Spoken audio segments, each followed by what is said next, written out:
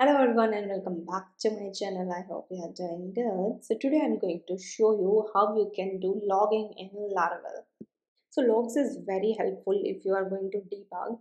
So let's say if you are having some error in server side and you can't just stop the server and just see where exactly it's having issue.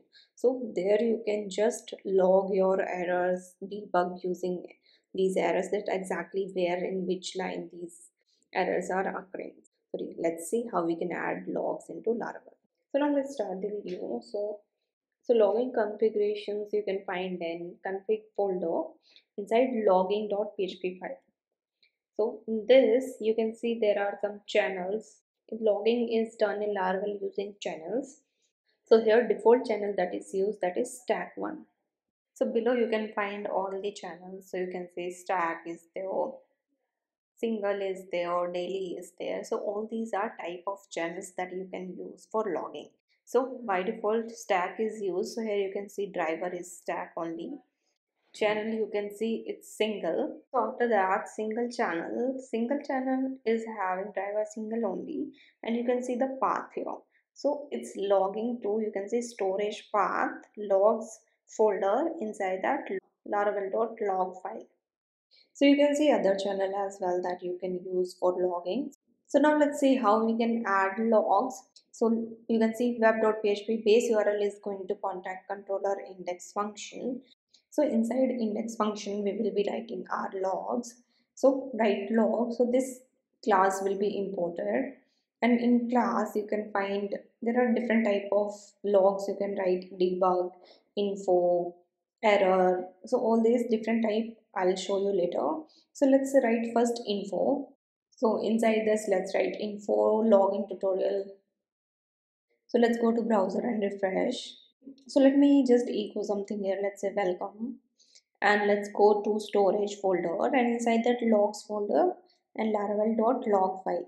So here you can see our log is there. You can see it's info, and here you can see info logging tutorial. So let me show you other type of log as well.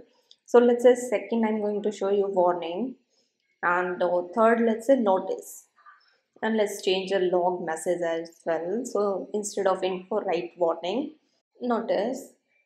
So after notice let's print log type error, then let's say debug, and so for debugging you can use debug. After that let's write critical, then write emergency, and after that last one, that is alert.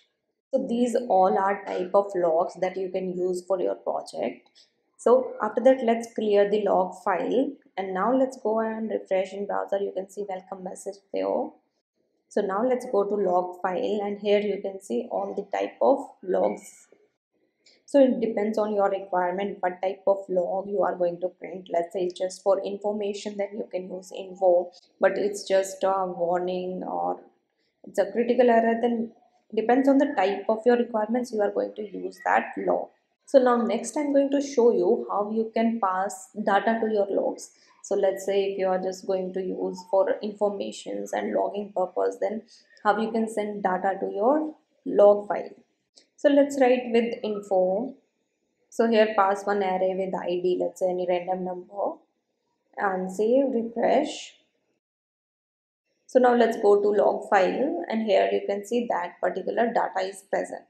So let's say you're getting array request. So let's hold this in a variable, and let's say I'm just statically defining one array right now. So write array apple, and let's send this to log file.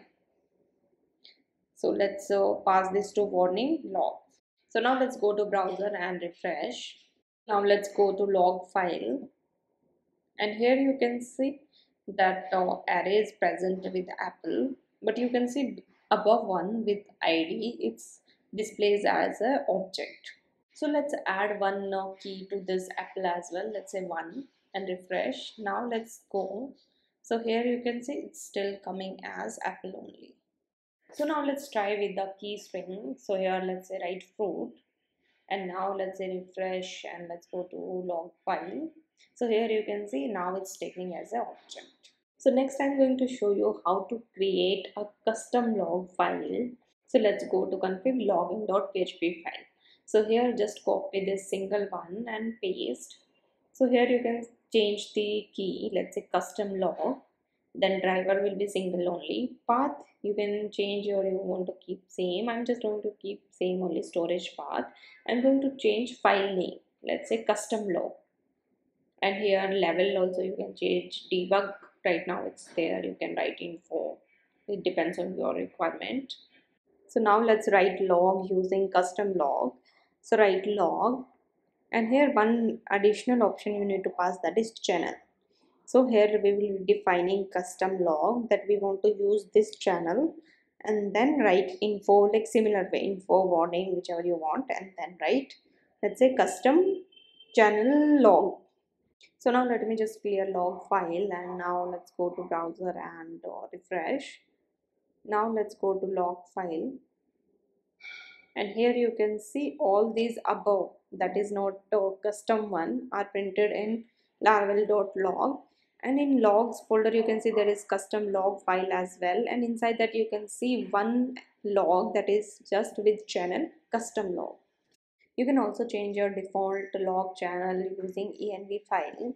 So here you can see log channel, that is stack here, log label. So all these things you can change from here as well. So in this video, I have shown you how you can create the logs and write logs into your project, and how you can create a custom channel as well for your logs. So that's all in this video. I hope you like this video. Please like, share and subscribe to my channel. Thank you so much for watching. Please